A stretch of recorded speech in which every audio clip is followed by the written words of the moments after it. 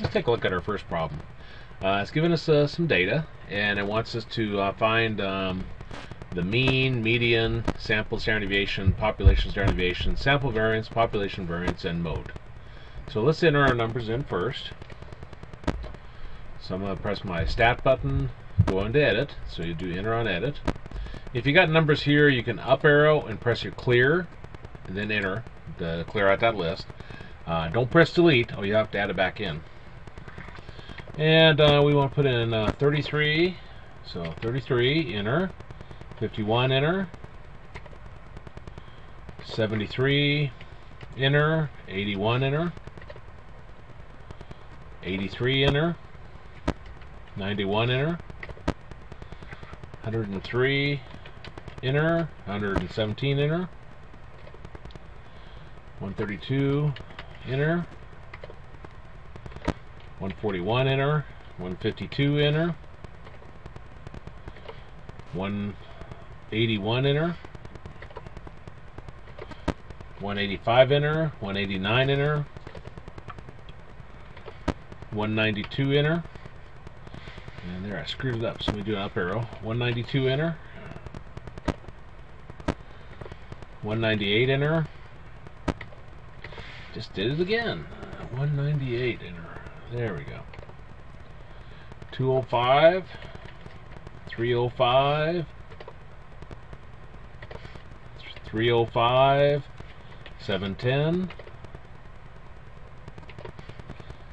715, 715, and 715. Now I'm going to check this because I'm really bad about entering numbers in wrong. Let's see, I got 3 715s, that's right. 710, 305, another 305, and a 205, 198, 192, 189, 185, 181, 152, 141, 132, 117, 103, 91, 83, 81, 73, 51, and 33. Okay, all looks right. So now I'll do a second mode to exit out. And I'll clear those. Now we'll press stat button, right arrow to calc, and we want to choose one of our stats, so I'll press enter on that. Now you have to make sure you put your numbers into L1. If you put them in another list, you need to put that list down. So like if I put them in L2, I need to do second 2 to put the L2 up there. Or second 3 for L3, second 4 for L4. But again, if you just do enter on one of our stats, it assumes L1. Okay, so let's write down what we're given.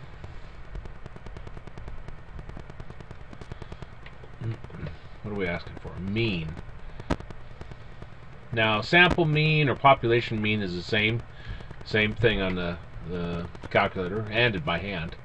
And 2 decimal places would be 246.61. Second thing it's asking for is the median. I'll label it as M. Median. Okay, so I'm going to go back to my calculator, and you see there's an arrow on the far left here, bottom left. So I'm going to press my down arrow key to scroll down. It says median is 181. Well, next thing we need is sample standard deviation and then population standard deviation. Well, here's sample standard deviation and here's population standard deviation. Well, I need to scroll back up, so I'm going to do an up arrow. Now, if you type anything else after you do the arrows, like you type any numbers, you have to redo the whole thing. I mean, you don't have to re-enter the numbers, but S is 229 point, and then it'd be 75. Sigma is our population standard deviation, which is 224.70 or 7. Okay. Then they want sample variance and population variance. Sample variance is S squared, and population variance is sigma squared. Well,